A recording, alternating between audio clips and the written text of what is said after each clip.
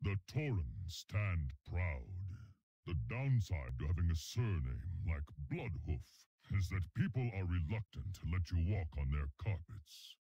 Sourfang once called me Animal Style. I did not care for the nickname. He had a hungry look in his eyes when he said it. Why do some speak of grabbing life by the horns as if it is a good thing? Because let me tell you, it is most uncomfortable and impolite.